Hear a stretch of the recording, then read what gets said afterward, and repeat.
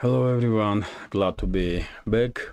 Today is 8th of August, now it's 15 past 1, middle of the day by Moscow time. I'm Levan Gudadze and this is my first update for the day, in which I will share all the main news that are making headlines in Russian media outlets and Russian language pages for this moment.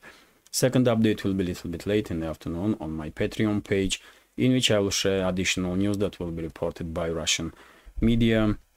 As many of you know, I do extra content for Patreon on a regular basis in an attempt to generate additional interest among members of our community towards my Patreon, and I will be immensely grateful if you will consider to join our tiny community.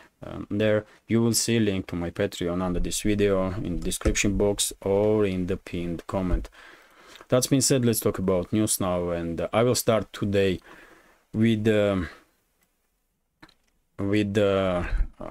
2008 short military conflict between Russia and Georgia.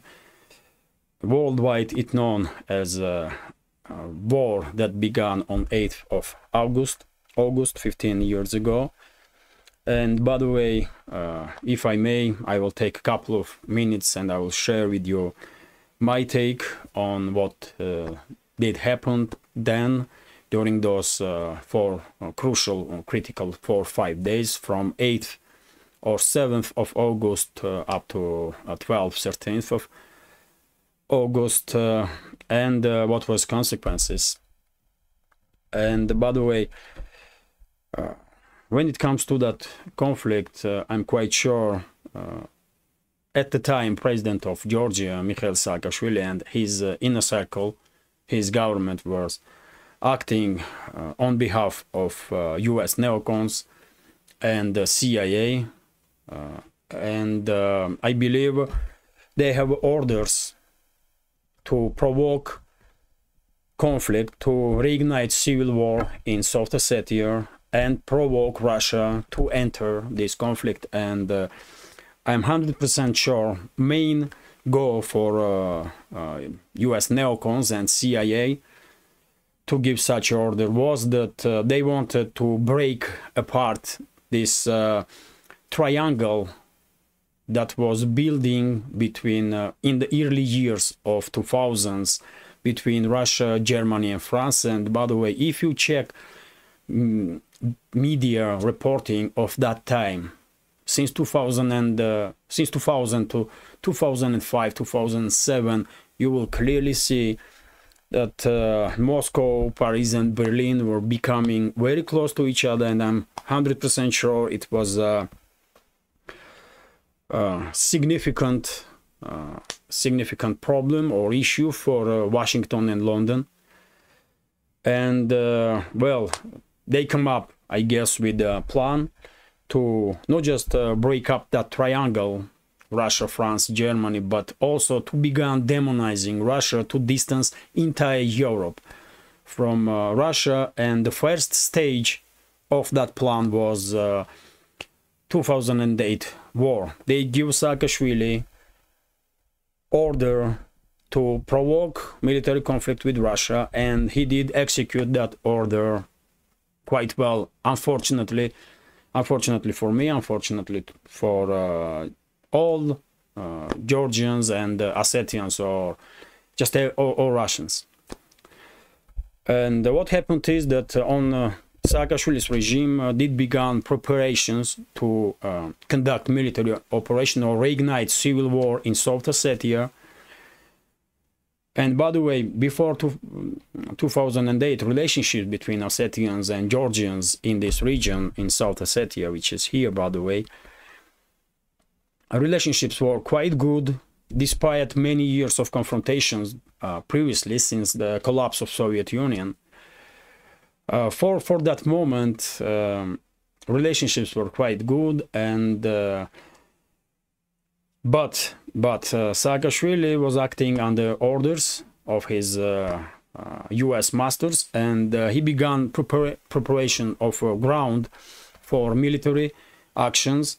In 2006, I come back to Georgia from England, where I was living for quite a few years, And basically I did notice straight away that regime-controlled media was pushing extremely hard this narrative of military actions, narrative of necessity of military actions to retake control or regain control over the South Ossetia or Abkhazia, which is here, by the way, and which is also was just partially controlled by Tbilisi at the time. And when I say partially, it was only basically one canyon area in mountain area here, which was controlled by Tbilisi. The rest of the Abkhazia was controlled by Abkhazian forces. And Russian peacekeepers were located in Abkhazia and in South Ossetia, and Tbilisi was agree on that.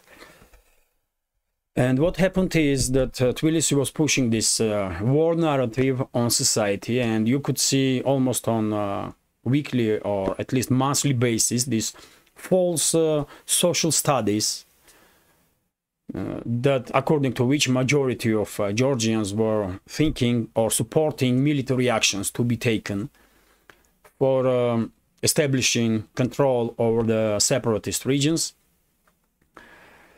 South Ossetia and Abkhazia. And it was false. I'm 100% sure it was false, because I was communicating with people and I did not see that many citizens of Georgia that were very keen to start war or restart, reignite civil war in South Ossetia or Abkhazia. But as I said, Saakashvili has its orders. He did prepare ground for military actions, and he began conducting provocations. At the latest, if we go back to history, he was under his orders. Provocations were taking in the direction of South Ossetia, even in the spring of 2008. Earlier than that, we can say. But on 7th of August, approximately 11:30 in the afternoon, Saakashvili gave order to Georgian military to open massive fire in direction of Tskhinvali, capital of South Ossetia, in direction of other settlements that was under control of local authorities, Ossetian authorities. And this was, by the way, streamed live on major TV channels. This massive fire in direction of South Ossetian settlements. And by the way, in Georgia at the time, as I said, it was 11:30 in the evening approximately. But in Russia, because of difference in time zones in Russia, in Moscow, for example, it was already 8th of August. That's why worldwide this conflict is known as a conflict that began on 8th of August. And well, that's why I'm commenting today on this topic, and I did not say nothing yesterday, although I could talk about it yesterday also. But let's go back to main topic. And well, on 8th of August, all the officials of Saakashvili, his government, were quite keen to state during the talks with journalists that Russian forces are not engaging in this conflict. And that was happening on 8th of August. As I said, Georgian forces opened fire late after evening of 7th of August. And on 8th of August, at least good half of the day, Georgian officials of Saakashvili's regime were constantly stating that Russian forces are not engaging, Russian peacekeepers are not engaging in the battles. And that was not good enough for Saakashvili, because, as I said, his orders, in my understanding, was to provoke Russia. And to achieve this, what happened next is that fire was provoked between Georgian forces and Russian peacekeepers. And because peacekeepers had only light military equipment, they were lightly armed, they stood no chance against motorized brigades of Georgian armed forces, and basically Russian peacekeeper bases of Russian peacekeepers were obliterated, and Russian side lost many peacekeepers during this attack. And by the way, this was an act of war. I'm 100% sure Saakashvili and his associates provoked this direct clash between Georgian forces and peacekeepers to make sure that Moscow will have no chance to refuse openly entering the conflict. That was the only reason why fire was opened in direction of Russian peacekeepers, and of course Moscow did react as any country would react in such a situation, because attack on the peacekeepers is an act of war. And later that day, on 8th of August, and since the 9th of August, Russian forces were actively engaged in battles all around the South Ossetia, and the Russian Air Force were striking bases of Georgian forces all around Georgia. So that's how conflict was provoked between Georgia and Russia by Saakashvili's regime, who is, by the way, right now in jail in Georgia and should stay in jail. That mass murderer and war criminal should stay in jail for all the evil that he did to Georgia, Georgian people, Ossetian people, to everybody. And his associates should be in jail also for all the crimes that they committed. But let's talk about main topic. And yes, that's how this plan was implemented against Russia by Washington and London, to somehow destroy this triangle, Moscow, between Russia, France, and Germany, and began distancing Europe from Russia by demonizing Russia. And if you remember those times, Western media was in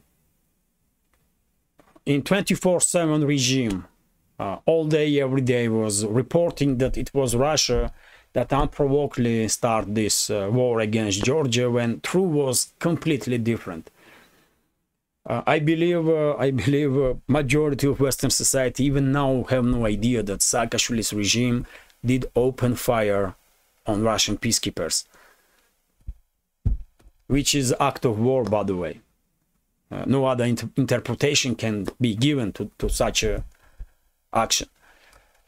But by the way, that was, as I said, the first stage of this big plan of Washington and London. And of course, second stage of that operation was 2014 in Ukraine, when with the active support of US, extremist forces in Ukraine conducted the armed coup, basically, and forced democratically elected president at the time, Yanukovych, to flee country and regain control over the Ukraine. And then we all see that after that, civil war began in eastern regions of Ukraine at the time, in Donbass, and Russia was forced basically to take action and establish control over the Crimea, which did happen. That was I believe super operation that was conducted by Russian side to establish control over the Crimea, basically without any bloodshed. But as I said, these regional conflicts, they are not coincidence. They are plans. They are part of the plan that was generated by Washington mainly, and London. And by the way, since 2014, of course, Washington was, and under orders of Washington, all the NATO member states were pouring in weapons in Ukraine, and they were actively supporting this neo-Nazi regime and terrorist regime in Kyiv, and well, they did manage to provoke conflict with Russia and Ukraine in 2022, when Russia basically had no other options other than act again. But as I said, this is all a part of a bigger geopolitical plan that true rulers of the Western world had and began to implement 15 years ago, in 2008, by provoking military conflict between Georgia and Russia. And by the way, you probably already all are informed that after that conflict, Russia did make decision to recognize independence of South Ossetia and Abkhazia and establish military bases there to make sure that Tbilisi will never again, whoever is in government in Tbilisi, they will never ever try to reignite conflict in those directions. And because of that recognition, now Moscow and Tbilisi are finding difficult to reestablish relationships. But if you ask me, I believe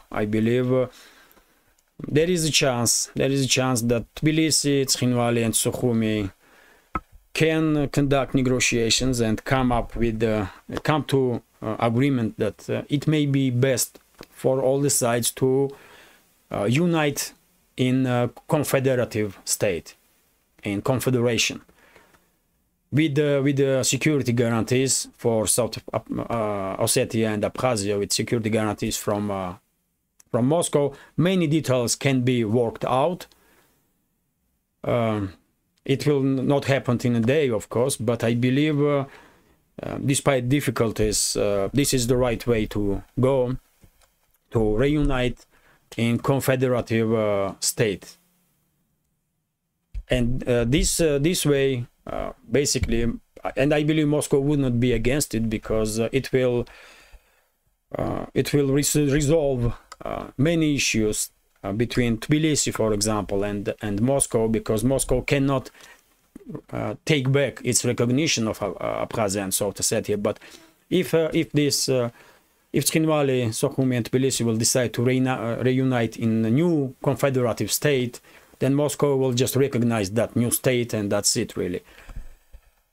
And Tbilisi can begin its relationships with Moscow with clean sheet, let's say. So that's my take. That's my take on this conflict. Today, I believe many channels will remember that conflict of 2008, and I think it was necessary for me to also say a few words about it. Well, this video is already 18 minutes, so I will just go through some headlines now that are relevant in Russian media and Russia right now, and maybe I will record second update for main channel also today, to make sure that I will highlight all the main topics that are making headlines in Russian media and Russia. So let's talk about news now. And well, first of all, quick summary of the situation on the front line in Ukraine. It's still operational pause all along the front line. That's how I'm gonna call it. When it comes to Kherson region, it's artillery duels between the sides and recon operations. Of course, constant clashes, local scale clashes between the sides to establish control over these small islands in the Dnieper River. And by the way, we had reports this morning that during the previous night, Ukrainian forces did try to conduct some landing operation in direction of this settlement, Kazachyi Lagiri here. But Ukrainian boats, it was 2 speed boats, they were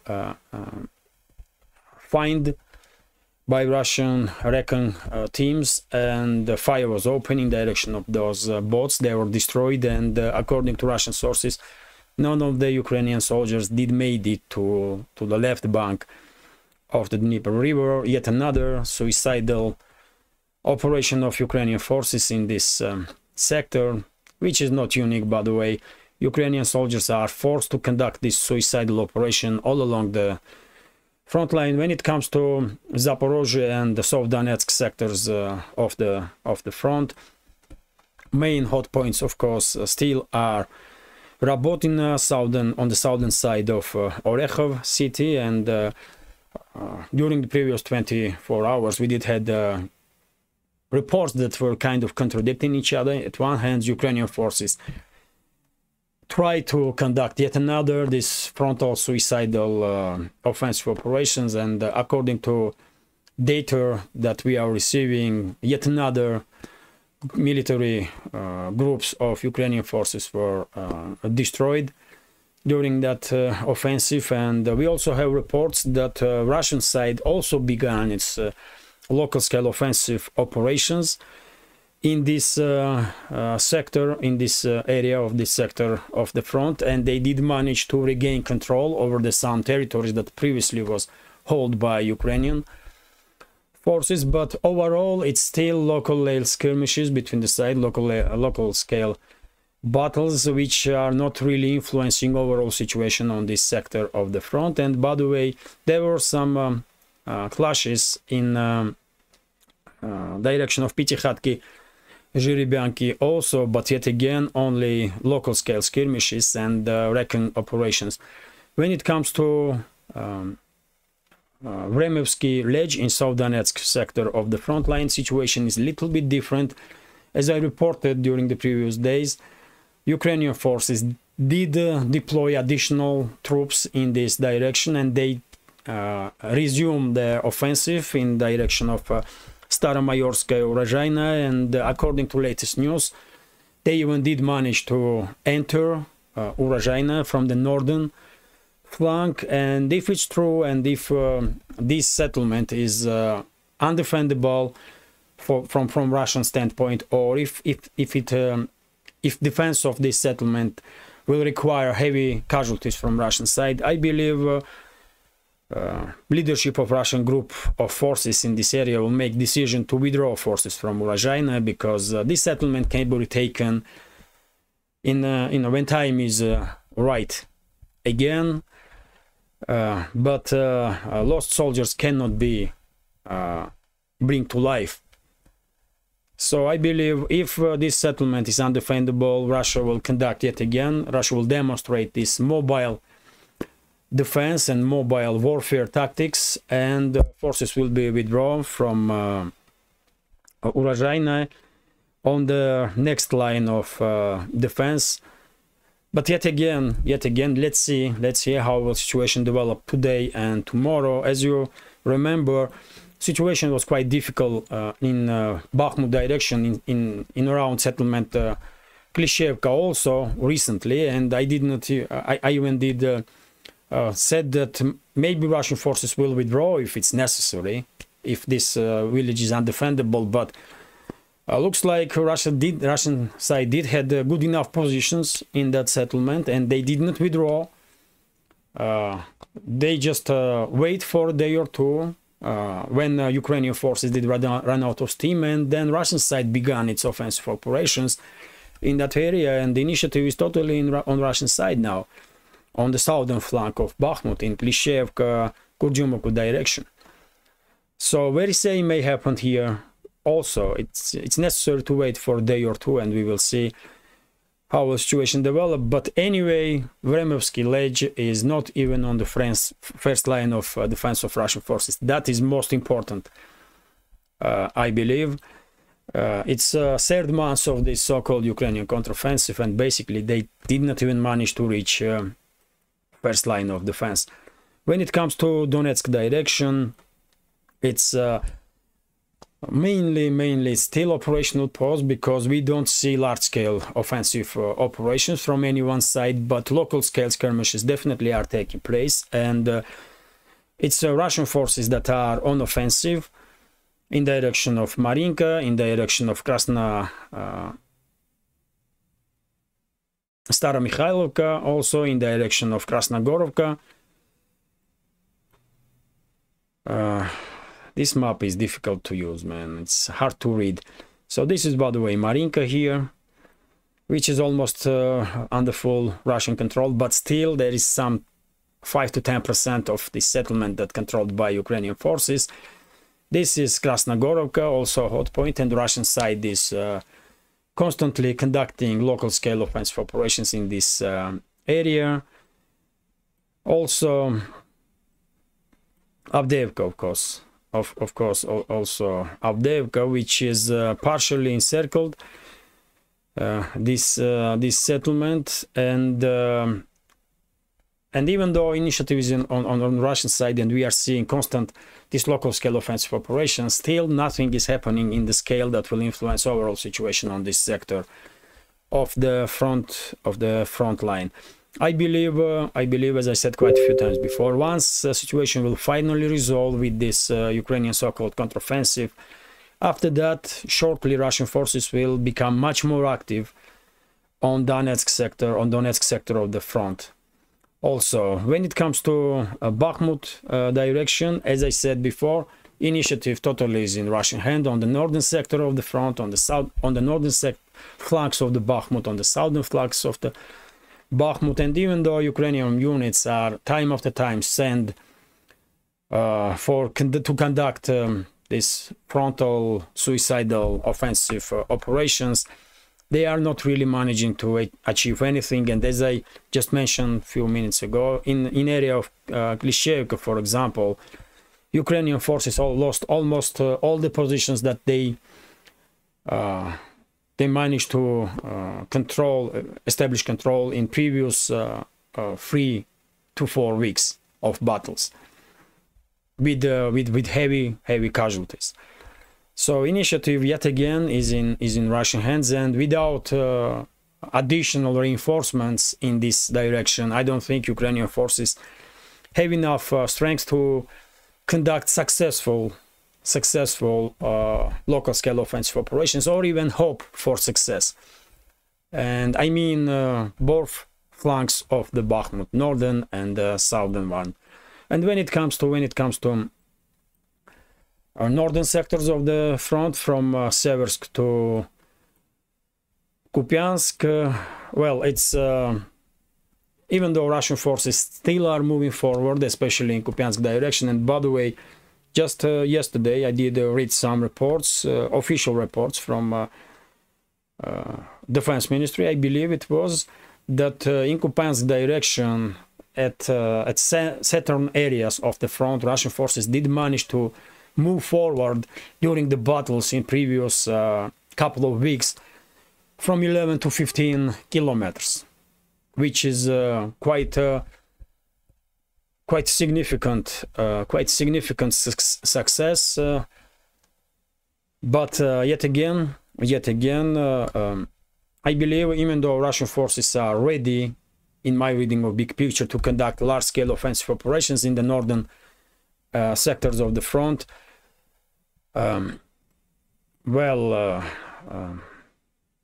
it's hard to tell, but well, probably they will receive green light for offensive before end of this summer. But as time goes by, I'm beginning to have some doubts about it, even though there was many reports, even from the front line, that on this sector, that Russian forces, they are well prepared to conduct a large-scale offensive operation. But who knows what kind of plans Russian Defense Ministry and General Staff has. I would not be surprised if we will see large-scale offensive in central and northern sectors of the front before end of this summer. But yet again, as time goes by, I'm beginning to doubt that this large-scale offensive will take place. Anyway, this is a quick short summary of the situation on the front line. How long is this video? It's 29 minutes. Okay, 5 minutes. I will share with you a few more news. And by the way, later on, probably I will make a second update for this main channel also, and I will share all the other news, because I want to begin making short videos like 30-35 minutes, because many of you did ask about it, and I'm listening. So let's go through some of the headlines. TASS news agency is reporting that former Russian president and current deputy chairman of Security Council in Russia, Dmitry Medvedev, did made statements about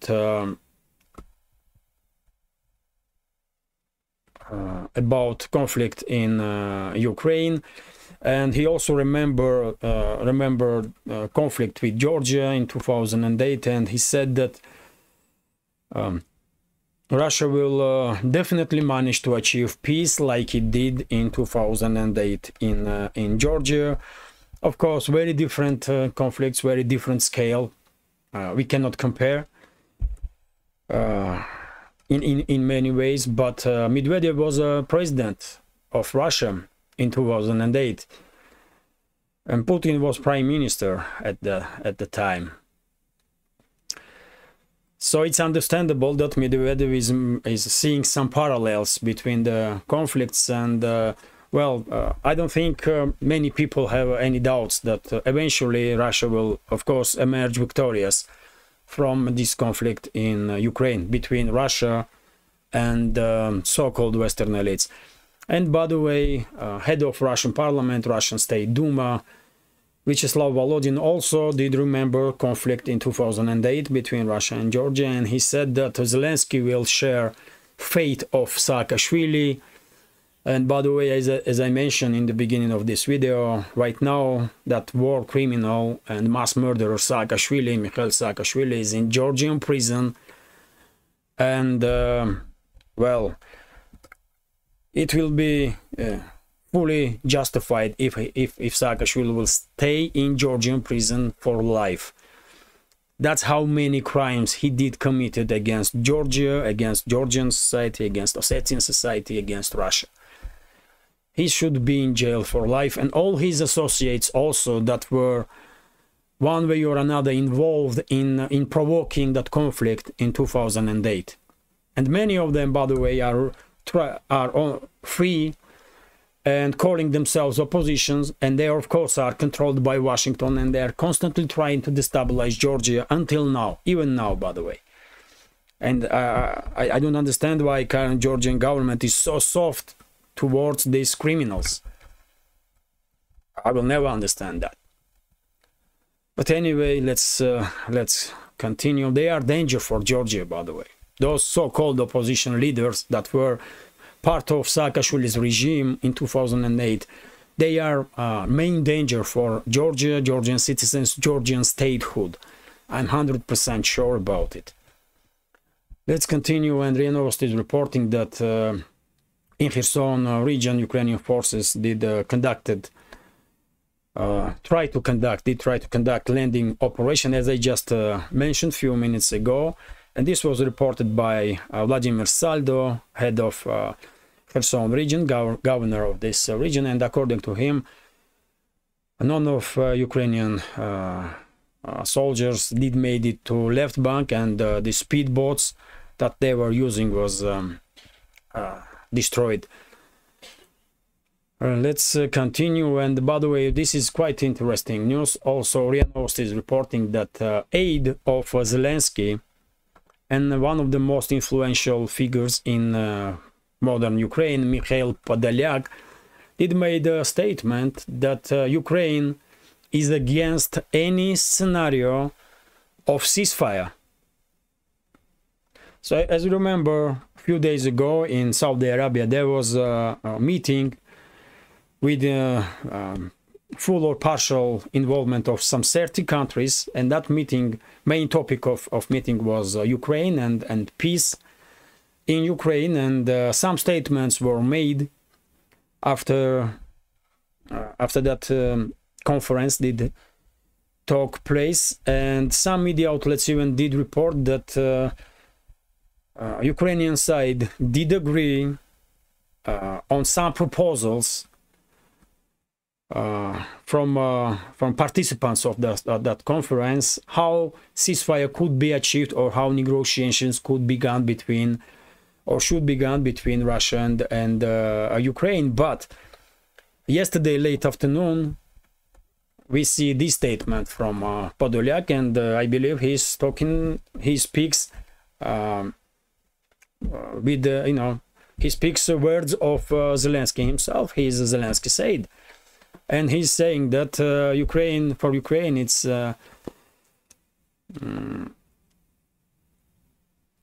Ukraine would not consider ceasefire under any circumstances, under any scenario, which is well, you tell me how crazy is that. But yet again, this news once again highlights that Moscow is in truly difficult position here, because there is nobody in Ukraine to talk to. Words and statements and even signed documents by Zelensky's regime means absolutely nothing. Zero. Not even zero, by the way. So I believe Moscow not really have any other choice other than continue the special military operation and establish control over the entire Ukraine. Maybe with the exception of western regions, if there are some negotiations between Moscow and Warsaw or some other capitals of neighboring states with Ukraine about that western Ukrainian regions. Which may be, by the way, there may be some negotiations about western Ukraine. But as I said quite a few times before, my belief is that after this conflict will end, there will be no more Ukraine as a state left on the political map. None. Because, and one of the reasons is that Moscow hardly will see anybody in current regime in Kyiv that are worthy enough to speak to or can be trusted. Let me continue. And by the way, how long is this? It's 37 minutes, so I'm gonna end this update here. RIA Novosti, this news is about Abrams tanks. RIA Novosti is reporting that Washington basically did green light to militaries to deliver, and Pentagon did give a green light to deliver Abrams main battle tanks to Zelensky's regime. We all knew about it, and according to some reports, these Abrams, US-made Abrams tanks will end up in Ukraine somewhere in September. But let's wait and see. These tanks not gonna play any crucial or significant role really on the battlefield. They will be destroyed as Leopard 2s are, for example. So I will end this update here. And by the way, as I said, later on I will record another update, not just for Patreon but also for these main channels on YouTube and Rumble. And I will share in that updates latest news that will be reported by Russian media for that exact moment. This is it for now. I hope you will find this update interesting, and if so, please hit that like button, leave some commentary about any topic you like.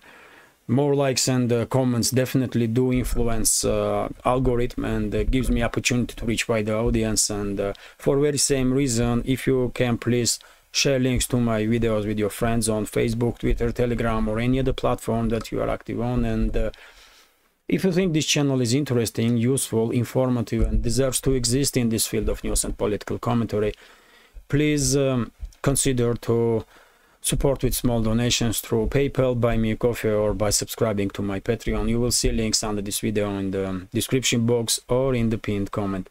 This is it for now. Have a great day and take care.